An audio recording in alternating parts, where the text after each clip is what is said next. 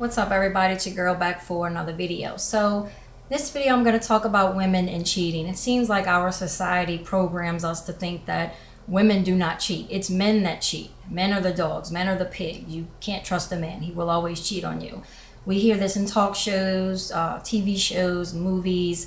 Like I said, we're programmed to think that way. Also, we're programmed to think that men are the aggressor, the abuser. It's only men that commit violence. But yet, I know throughout my life, I've seen women be just as violent and just as aggressive as any man. But I'll make a separate video about that. But with women, I believe that women cheat just as much as men. This is from my personal experience, from what I've seen throughout my life. You know, I've seen a lot of guys cheat, but I've seen so many more women cheat. And being a woman myself, I get to be an insider to the things that women talk about. And yes, they will admit to one another that they cheat, but you will never hear an ounce of remorse. They always victimize themselves. What they'll say is, instead of saying, you know what, I cheated, it was wrong, it was dishonest of me, it was betrayal, and I'll never do it again, what you will hear is, well, I cheated because I had to. He wasn't giving me what I needed and what I deserved as a woman. And all the other women will, jump right in and, be victims and victimize her, saying, oh, you poor thing. He should have treated you better. You take care of his kids and you do this and you do that. And he should have appreciated you more and you wouldn't have had to go screw another man. But it's really quite scary how they do that. But they're never remorseful, and they always shift the blame on their boyfriend, spouse, or partner, whatever you want to call it. Back in the day when women did this kind of stuff, they were shunned. They were the talk of the town. None of the other women wanted to be friends with them. But nowadays, we either don't admit that women do these type of things, or when it is admitted, they don't get any consequences for it. It's totally okay for women to cheat. It's totally acceptable for them to have multiple partners and have children from multiple men. Like, we're completely okay with that as a society. It's almost unnatural and weird to see a woman that doesn't do this kind of stuff. Women like that are now shunned and looked at as weird and stupid and lame and boring.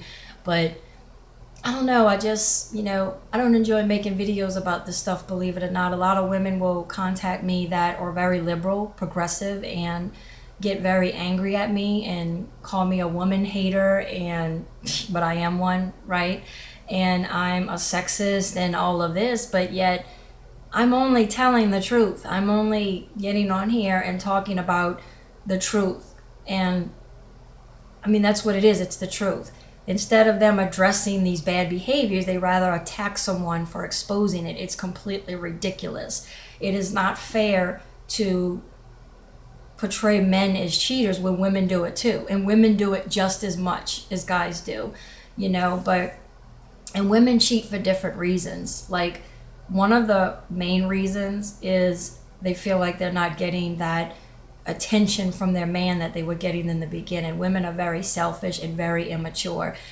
You're not going to get the same lovey-dovey type attention, when 5-10 years go by with your man. But if he's coming home to you every night and you have his last name and he's with you all the time, that he loves you, he's committed. But that's not enough. Women, like I said, they're very selfish, they're very immature. They'll go cry to another man, oh, he doesn't compliment me anymore, he doesn't give me any attention. And of course, he'll start complimenting her, and the next thing you know, wham, bam, thank you, ma'am. So that's one of the main reasons I see. I remember when my husband and I were, rebuilding our lives after Katrina up north. We were renting an apartment. We just had our daughter, so we had a baby monitor in our room. And they had a girl upstairs that was married with a newborn baby as well. And her husband would bust his ass. He was such a nice guy. He would bust his ass working for them to get their first house. They were saving up to get a new house. And one night he was at work, and my baby monitor picked up a phone conversation she was having with a lover. And she was telling this lover, my husband doesn't give me enough attention anymore. He doesn't compliment me. He doesn't tell me I'm pretty.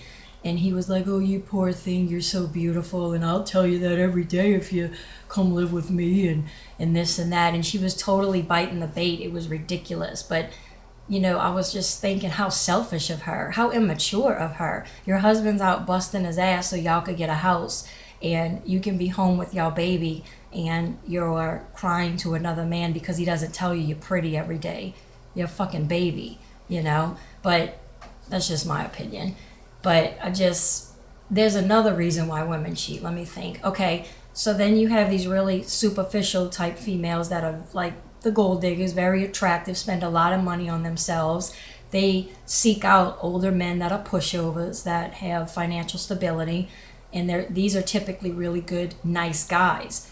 They will marry that guy and get their financial support and emotional support from him, and then cheat on him with the bad boy. The bad boy will typically be jobless, so she can't leave her husband for the bad boy because the bad boy cannot support her and cannot give her that emotional support. So she'll, you know, stay with the hubby for emotional support and financial support and stability, and run to the bad boy for sex. I mean, that's just what they do. So that's the two main reasons that I see. And y'all, I've seen women in my husband and I's own family, in my co-workers. I mean, I've seen women that are very respectable to the outside, church going, seem to have it all together. You would never think they would do such a thing, but I've seen it.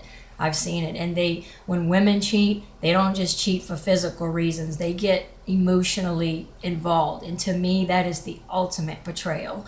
That would hurt really bad, the emotional.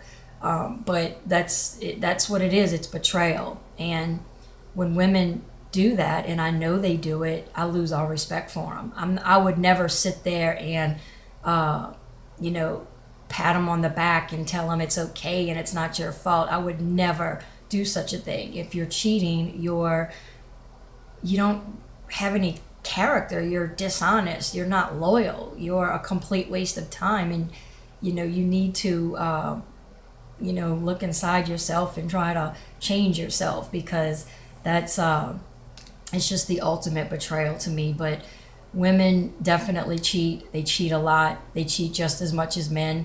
Unfortunately, in our society, with feminism being so big and organized, it's a crime to put women in an unflattering light. But the thing is, I get all these messages from feminists all the time attacking me, but the thing is, women are putting themselves in the unflattering light. I'm only talking about what they're doing.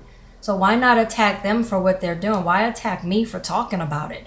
I wouldn't have to talk about it if they weren't doing it. So comment below. What do y'all think? Do you agree with me? Why or why not? Give me a like. I am going to put this video on Vidme as well. And I just want to show y'all real quick for my subscribers that are familiar, that know about my pregnancy. We are expecting baby number 3. I did have an ultrasound and everything was healthy, nice and strong heartbeat. I'm going to be going into the 3rd month next week, but that's our little bambino right there. I don't know if y'all could see, but that's the head. And that's the little body. And it was in there moving around. So cute. We're very, very excited, and we're expecting this little baby to arrive in late May of next year. So super excited. See y'all back on my next video. Bye.